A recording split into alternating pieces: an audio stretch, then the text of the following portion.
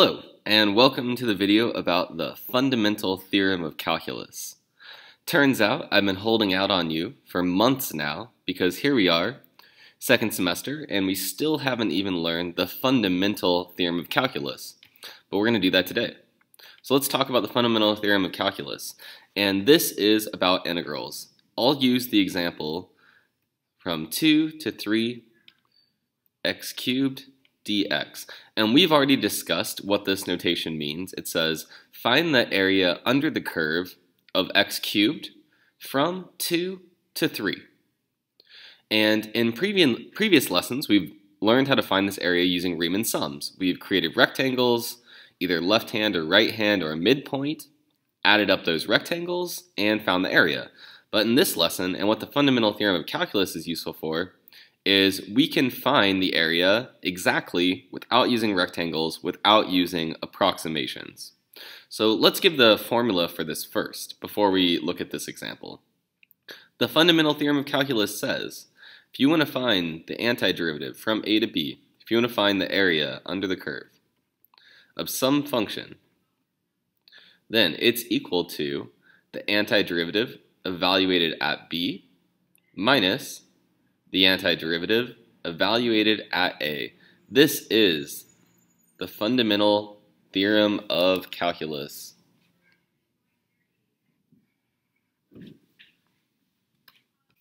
Let's go ahead and apply that theory here. So first, if we want to apply the fundamental theorem of calculus, we need to take the antiderivative.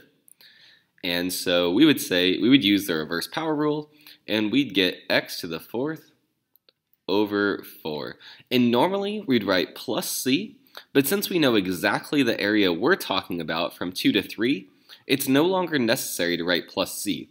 However, if you're doing an antiderivative without 2 and 3, or without numbers here, you will need to write plus c. Now, to evaluate this, you'll do x to the fourth over 4, that's reverse power rule, and then you'll need to write back these numbers back in, 2 and 3.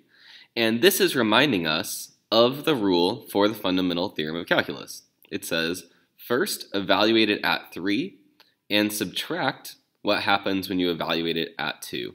So you'll do 3 to the fourth over 4 minus 2 to the fourth over 4. So you'll evaluate it at the top end of the interval at 3.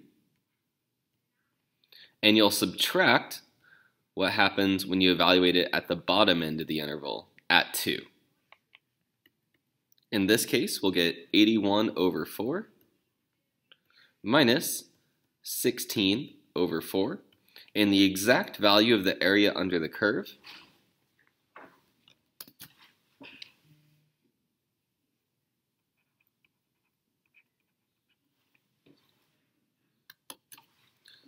Let's try another example. I rewrote the fundamental theorem up top here that we can refer back to. Let's try to find the area under the curve from 1 to 3 of x squared plus 2 dx. So first, we'll just need to take our regular antiderivative. That's going to be x cubed over 3 plus 2x, just using the reverse power rule. And we're going to evaluate this from 1 to 3. First, we'll need to substitute in 3 and evaluate it at 3. And then it's going to be all of this subtracting what happens when you evaluate it at 1. So the concept for this isn't too bad, but you have to be really careful with parentheses and very careful with your subtraction because you're really doing two things. You're substituting in 3 to the antiderivative and you're subbing in 1 to the antiderivative over here. Then after you evaluate that, then you'll subtract them. In this case, we can skip some of the math here and let's just get straight to the answer as 38 over 3. Let's do a couple more examples. Let's try this one. We want to find the area under the curve from 1 to 5 of x squared minus x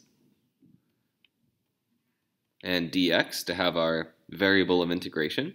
First, we'll start by taking the antiderivative in general is x cubed over 3 minus x squared over 2.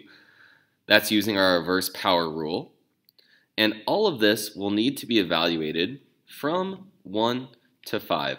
You start by plugging in the top part of the curve. That's f of 5 in this case. Here it was f of b, but we'll do f of 5, of course. So we'll plug in 5 cubed over 3 minus 5 squared over 2.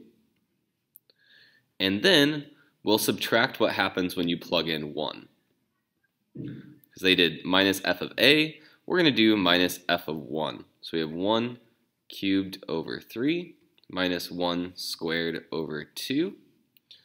Clean this up a little bit. That's going to be, 125 over 3 minus 25 over 2.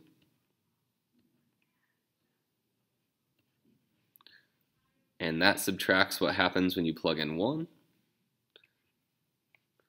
Minus 1/3 minus 1/2. A lot needs to go in here in order to calculate this. You can change, you can use the rules for subtracting fractions.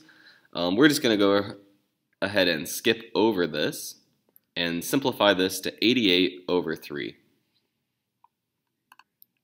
Let's do one more example. We'll say from 0 to pi over 2 sine of x dx. We'll start by taking our general antiderivative. The antiderivative of sine x is equal to negative cosine x. You can find that in your notes from when we did the trig section. And we'll need to evaluate that from 0 to pi over 2. We'll start by plugging in the top end of our interval. So we'll start by evaluating it at pi over 2. And then we'll subtract what happens when we plug in 0. Negative cosine pi over 2 minus negative cosine 0 will come out to being 1.